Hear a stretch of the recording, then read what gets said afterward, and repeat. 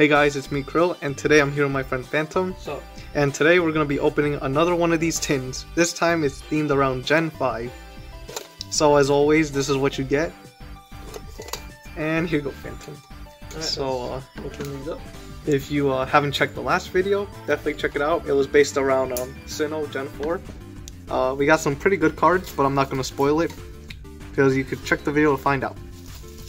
So just like the last video though, these are original copies from back in the day. So yeah.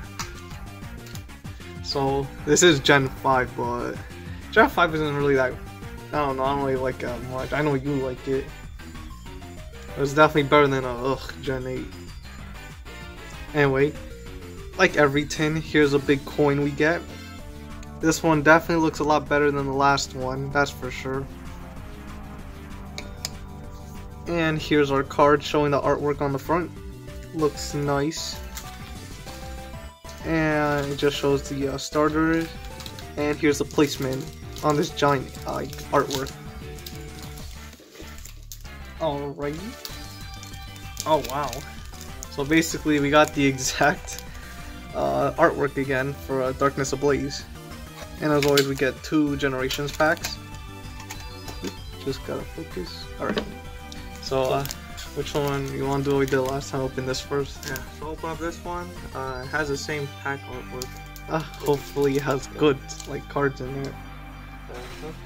Let's see what we get here. So something I forgot to mention last time was, so I said these cards, the cards in these packs were based on the past cards from, like, old sets. One of them is a base set Charizard, I think. So you can't expect what's gonna happen with that. Alright, let me just get a focus. Alright.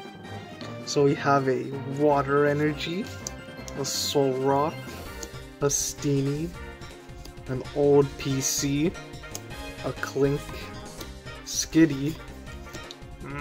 Here, would you care to pronounce this? Oh, we got Pansage. Oh, wow. That's pretty nice. So far, a lot of Gen 5. Oh, more Gen 5. Golett. Oh, wow. Okay, Vanilla. Carnivine. A Wigglytuff. Oh, that's it? Yep. Oh, I thought there was more. Oh, Oh, not a Gen 5. oops. Yeah. So it's similar to last video, basically. And nothing too big.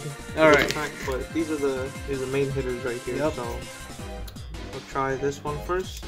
Hopefully pull either like a base set card or an EX. I want an EX. Definitely one of the trainer cards. Those are pretty cool. Yeah. Let's do this. Alright, so just open it up. Alright. Okay, again, these only have 4 cards.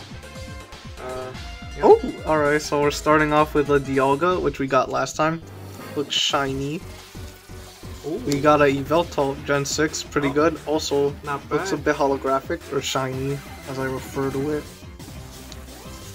Ooh! We got a Trainer Imposter Professor Oak card, Alright. which I think was in that fake tin review from years ago. Oh, I miss those days. And we got a Surfing Pikachu V. Oh wow.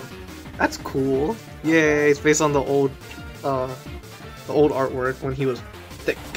Alright. Cool, cool. Not bad.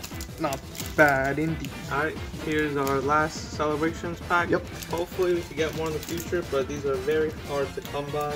Yeah, why are they hard to come by? A lot of scalpers. lots of scalpers. Discord. Alright. Okay. Last pack here. Here we go. Hopefully it's good. Alright. We got this. Alright. Please focus. Alright, we got a Groudon like last time. Ho-Oh like last time. Ooh, this time we got Palkia. And our last one is a Solgaleo. Oh, good. Ending off with the best generation ever.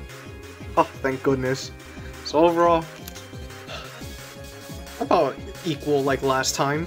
Not bad, not bad. Mm-hmm. So just to recap, where's the other one? Let's see. It doesn't matter. This is what mainly this is the main focus. So we got big highlights. So we're Solgaleo and a Surfing Pikachu V. Overall, I don't really recommend buying these tins. They're a bit overpriced. But then again, this is like one of the few limited ways to get these cards. So it's up to you if you want to get them or not. But they're pretty fun, I guess, because you get some cool old artwork. So subscribe to Phantom's channel. Definitely be on the lookout for his videos. Check out Alan's channel. He's a cool dude. And yeah, subscribe to my channel if you want. So anyways, this is Krill signing off.